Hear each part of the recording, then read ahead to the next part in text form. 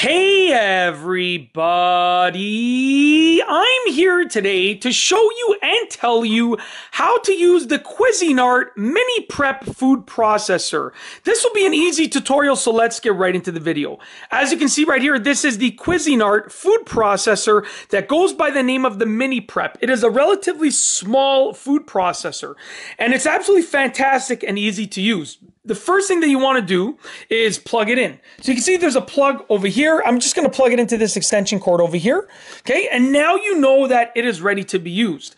Now, before I show you what to do with regards to loading in the food, I want to say that you always have to be careful when you're using a food processor. As you can see right there, there are blades in there, and when you process food, you're cutting it up, you're chopping it up. So with that being said, you need to be extremely careful and cautious and exercise all of the cautions that you can and all of the safety that you can whenever you're using this or anything of this nature. So let's get right into the video tutorial. There are two buttons over here. There is a low and there is a high. When you press and hold down the low mode, it will spin at a slow speed. When you press and hold down the high mode, it'll spin at a much faster speed. You can even hear the difference between the low mode and the high mode.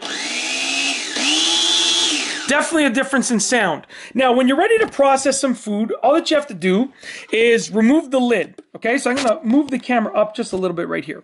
So you have to remove the lid over here. Okay, so basically what you want to do is you want to press this lid down right here, press it down and rotate it. Okay, then as you can see right here, you can lift the lid out. Lift the lid off, I should say. So I have the lid right here.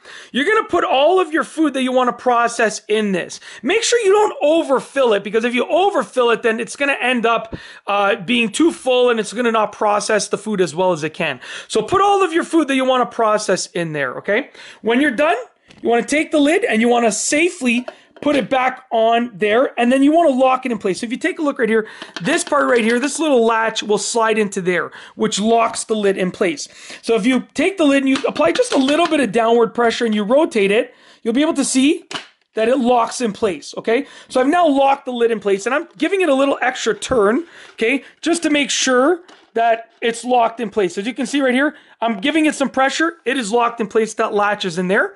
Once the food is in there, all that you need to do is press and hold down on the buttons once again to process it. Whenever you release the button, it's going to stop spinning. And that's it. That is how to use the Cuisinart Mini Prep Food Processor. If you like this video, please be sure to give it a thumbs up. Let me know what you think down below as a comment. And of course, be sure to subscribe for more great videos just like this one.